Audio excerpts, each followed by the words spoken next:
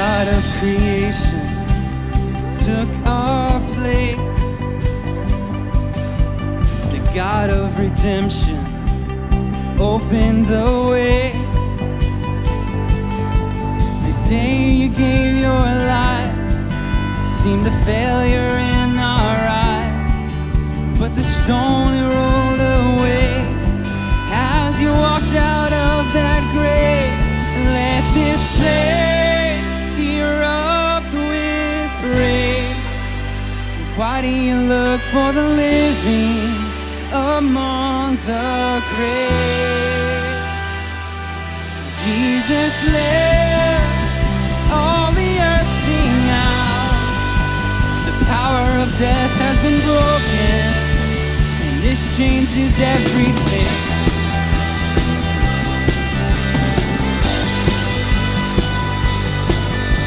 The God of perfection became sin.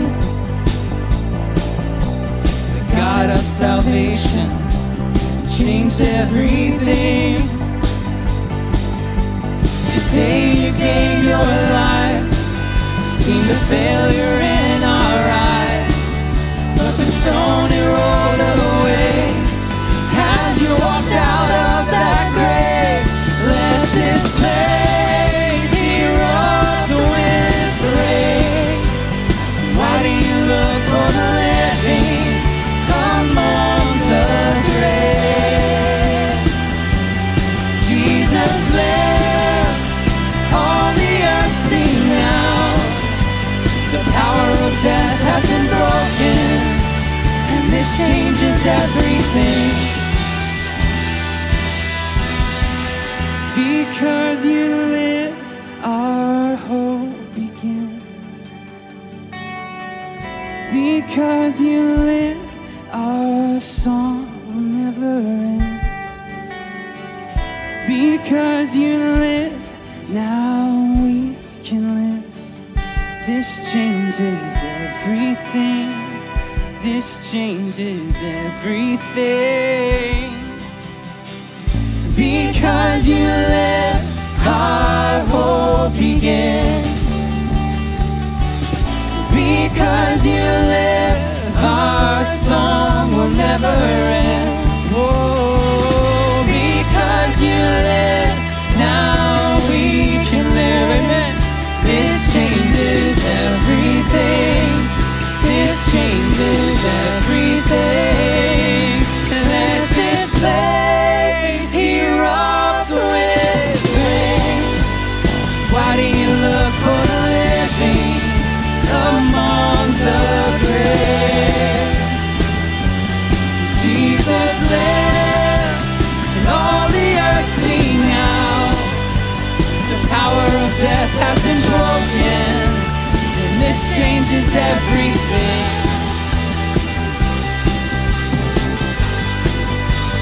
This changes everything. Amen. Give God the glory this morning. Absolutely. And as our lives are changed, that means our outlook on even the hardest things in life are changed, right? The suffering, the times we are challenged. And this next song is all about a declaration of how we'll react to the hard times of life, that we will still choose to praise God, to seek Him in the valleys. I am holding on to faith, 'cause I know You'll make a way. And I don't always understand, and I don't always get to see, but I will believe it. I will believe it. You make mountains move, You make giants fall, You use songs of praise to shake prison walls. And I will speak to my fear, I will preach to my doubt. You were faithful then, You'll be faithful now.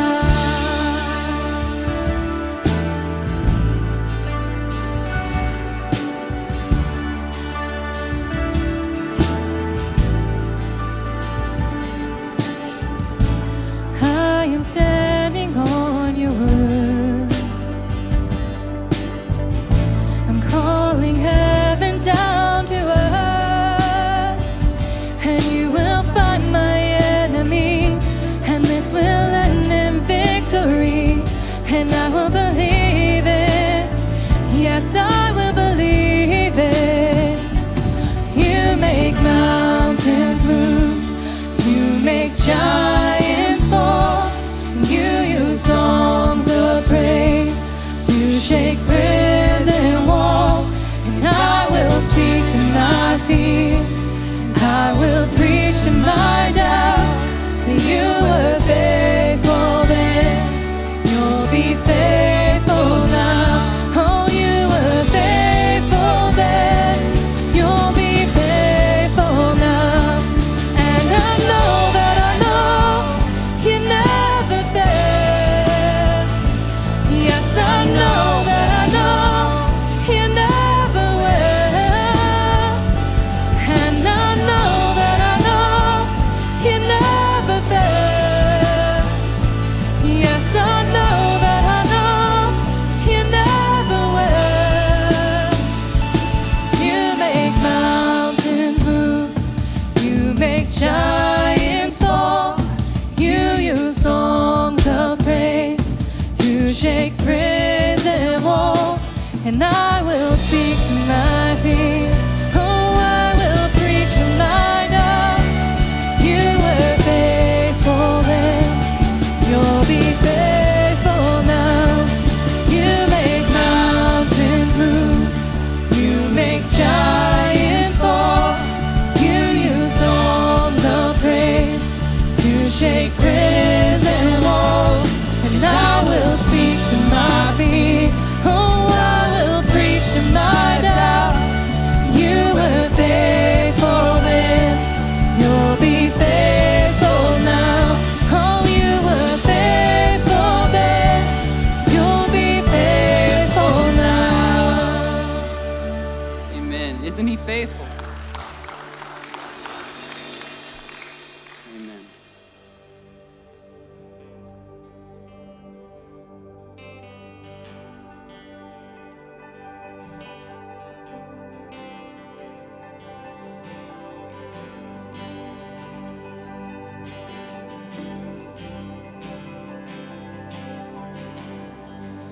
Worthy of all we could ever sing, and worthy of all the praise we could ever bring. There it was. And worthy of every breath we could ever breathe. We live for you.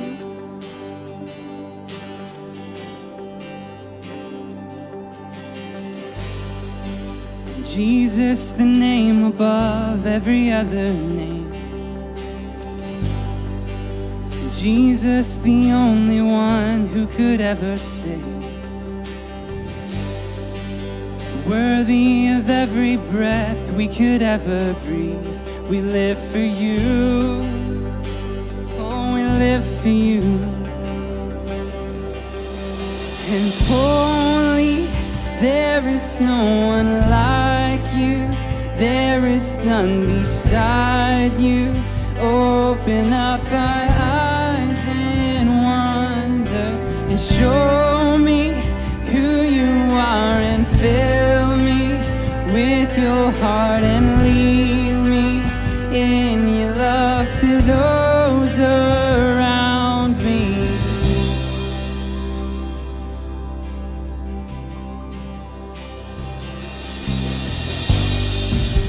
Worthy of every song we could ever sing,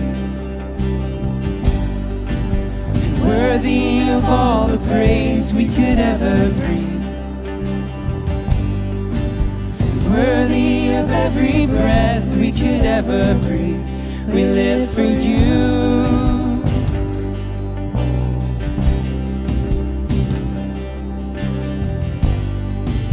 Jesus, the name above every other name. Jesus, the only one who could ever save. Worthy of every breath we could ever breathe. We live for you. Oh, we live for you. And holy, there is no one like you. There is none beside you.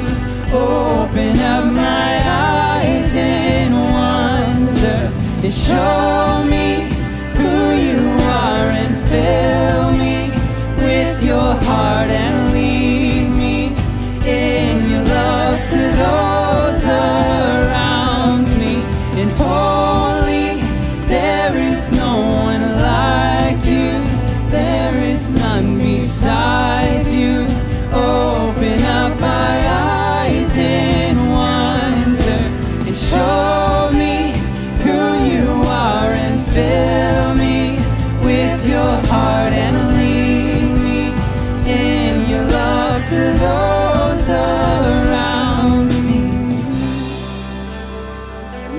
prayer this morning, Jesus.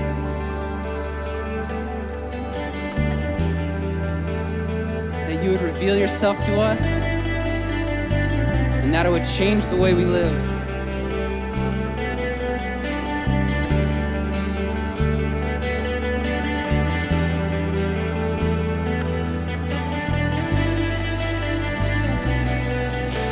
And I will build my life upon your love. It is a firm foundation, and I will put my trust in you alone, and I will not be shaken, and I will build my life upon your love. It is a firm foundation, and I will put my trust in you alone, and I will not be shaken. Holy, there is no one like you.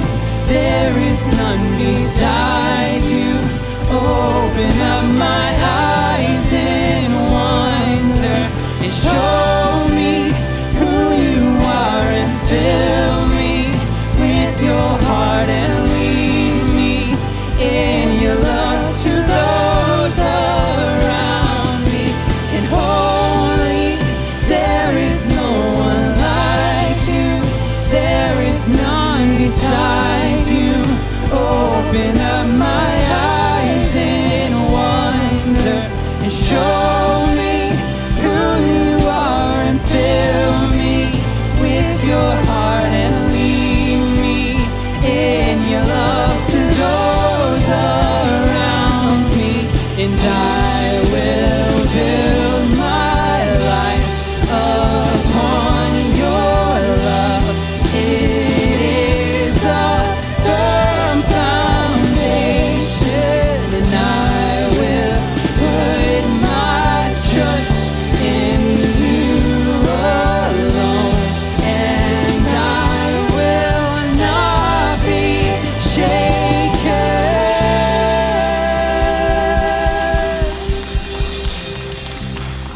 Amen. You may be seated.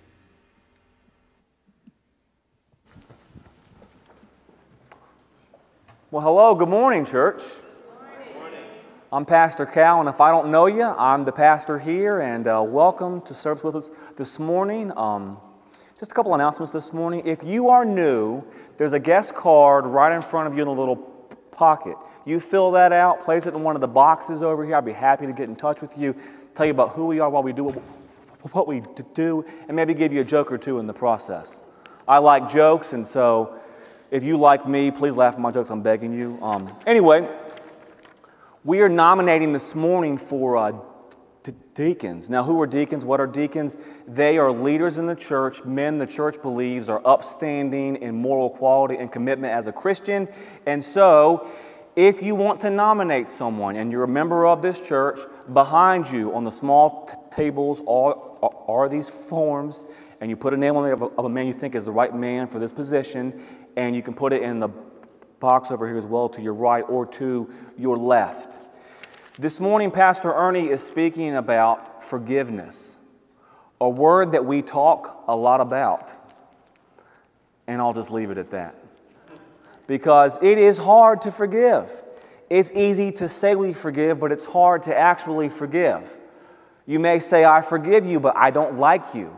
Or I forgive you and I'm still working through stuff. And so if you talk that way, might I suggest you're struggling with forgiveness. But guess what? Jesus tells us to forgive. And not just to forgive, but to radically, comprehensively forgive. And once we think we've forgiven enough, we forgive again and again and again. And so this is one of those messages where it is so easy to just hear it and go, yeah, I know, I forgive, I'm going to try to forgive, and not really do anything. Might I suggest to us we open our minds, open our hearts, and really listen and evaluate our lives and ask the question, do I need to forgive someone? Hi, everybody. We're looking at Matthew's Gospel, chapter 18. Matthew's Gospel, chapter 18, beginning of verse 21. And we're going to read down to the end of verse 35. So it's a lot of scripture, but it's one story. And in order to get the full teaching of the story, you have to read the entire thing. So here we are, Matthew's Gospel, chapter 18, beginning with verse 21, reading down into verse 35. It'll be on the screens for you as well. Let's begin to read. Then Peter came to Jesus and asked, Lord, how many times shall I forgive my brother or sister who sins against me? Up to 7 times? Jesus answered, I tell you, not 7 times, but 77 times. Some manuscripts have 490 times, 7 times 70 times 10. Therefore, the kingdom of heaven is like a king who wanted to settle accounts with his servants. As he began the settlement, a man who owed him 10,000 bags of gold. Now, in the original language, it's talents. And I don't want us to lose that because it's a unit of measurement, and so it says a lot more than a bag of gold. It was a unit of measurement not of money, but of weight. And so we're talking about an extraordinarily large sum of money, which I'll say more about in a moment. So anyway, a man who owed him 10,000 bags of gold. And that servant was brought to him. Since he was not able to pay, the master ordered that he and his wife and his children, all that he had, be sold to repay the debt. At this, the servant fell on his knees before him. Be patient with me, he begged, and I will pay everything back. The servant's master took pity on him, canceled the debt, and let him go. But when that servant went out, he found one of his fellow servants who owed him 100 silver coins, about $4,000 in today's money. He grabbed him and began to choke him. Pay back what you owe me, he demanded. The fellow servant fell to his knees and begged him, be patient with me, and I will pay it back. But he refused. Instead, he went off and had the man thrown into prison until he could repay the debt. When the other servants saw what had happened, they were outraged and went and told their master everything that had happened. And the master called the servant in. You wicked servant, he said. I cancel all that debt of yours because you begged me to. Shouldn't you have had mercy on your fellow servant just as I had on you? In anger, his master handed him over to the jailers to be tortured until he should pay back all he owed. This is how my heavenly Father will treat each of you unless you forgive your brother or sister from your heart. You should forgive easily and often. We do not know exactly what prompted Peter to come and ask the question of Jesus about how often should I forgive my brother. Now, it may have been, and I think it probably was, what our Lord taught in verse 15 and following about how to deal with sin, the sin of somebody against you. He said, when someone sins against you, you go to that brother or sister and you tell them of their sin. And maybe if you tell them of their sin, they can see it, ask for forgiveness, and you will have gained your brother or sister back as a brother or sister or a friend. Now, that's not what we do. We ignore the teaching of Jesus. When somebody sins against us, we go out and we talk to everyone but the person who sinned against us. We gossip about them, run them down behind their back. We cause them all kinds of problems to their reputation, but we don't go to the person who sinned against us and try to make things right. The world and the church would be a greatly different place if we listen to the teaching of Jesus, and when someone hurts us in some way, we go to that person and try to restore that relationship in some way. So Peter hears this. He thinks to himself, okay, I accept that. I'll go to my brother or sister and ask them to make right what they've done against me. Then I can forgive them. But what if they sin against me again? Or in general, what about all the people in the world who sin against me in some way? How often should I forgive them? Now, Peter has been maturing spiritually, and so he gets very liberal about how many times he can offer forgiveness. Now, the rabbi said between 0 and 4 times, depending on what source they were using, and then you wouldn't forgive the person any longer. Peter's gone past that. He uses the number of perfection, the number of God, and says, how about 7 times? And Jesus says, no, Peter, not 7 times, but 7 times 70 times. So what Jesus is saying, okay, Peter, you forgive once, twice. You start counting them up, and you get to 357 times of forgiveness, and 410 times I forgave you, and 462 times I forgave you. Oh, 491 times. You're out of luck, buddy. I'm not forgiving you. No, our Lord has taken the number of perfection, 7, number of completion, 10, and whatever manuscript you use, whatever combination you use, what he's saying is that you forgive a person every time they sin against you. And notice that Peter didn't even ask, do they ask me for forgiveness? Even when people don't ask you for forgiveness, you forgive them. And you forgive them an infinite number of times. So it's easy for you. It's often for you. You offer forgiveness to people. Why do you do it? Why do you do what Jesus is teaching here? Now, we're going to go deeper into this, okay? But simply because it's right to do. Jesus taught, forgive whenever somebody asks for forgiveness. Have that brother or sister restored to you. Forgive whenever they ask you. It's just right to do. But I can tell you a practical thing. The book of Hebrews talks about a root of bitterness. Well, that is a poisonous kernel that grows in your heart and your spirit, your soul.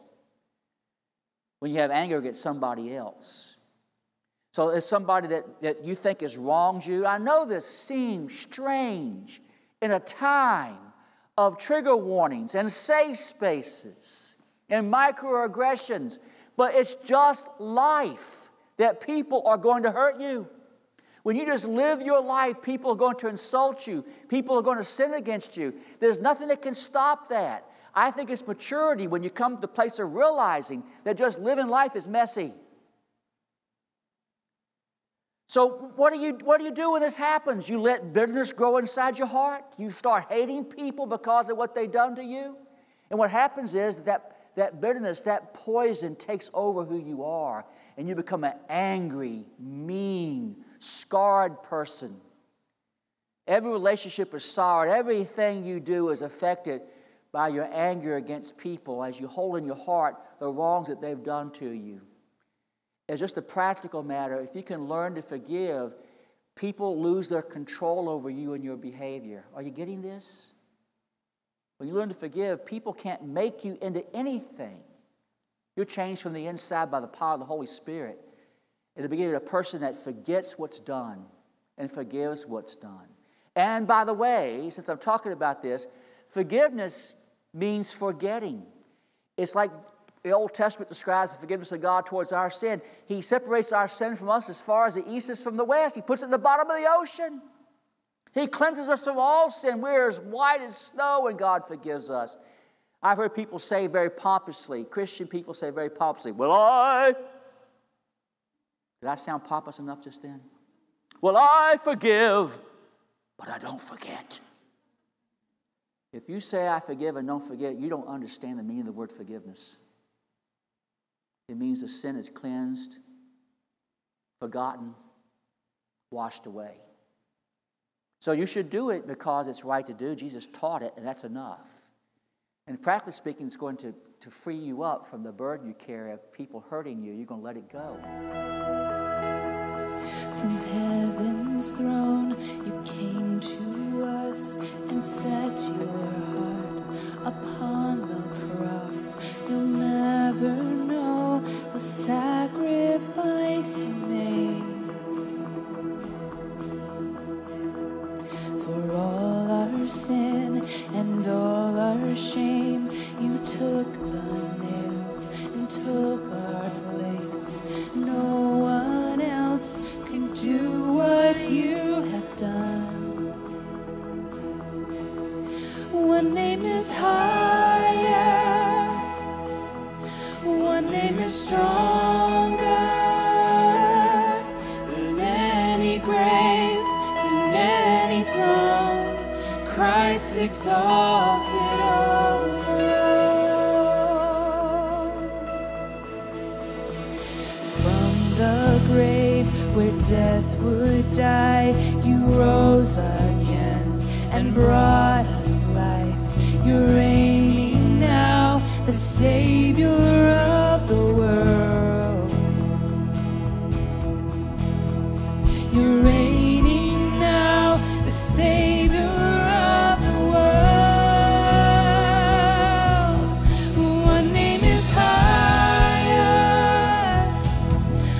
Your name is stronger than any grave, than any throne. Christ exalted over all, the only Savior, Jesus Messiah. To you alone our praise belongs. Christ exalted over all. We sing your praise, we sing your praise, we sing your praise forever. We lift your name, Jesus over all. We sing your praise, we sing your praise, we sing your praise forever. We lift your name, Jesus over all. One name is higher, one name is stronger than any grave, than any throne. Christ exalted over all, the only Savior, Jesus Messiah.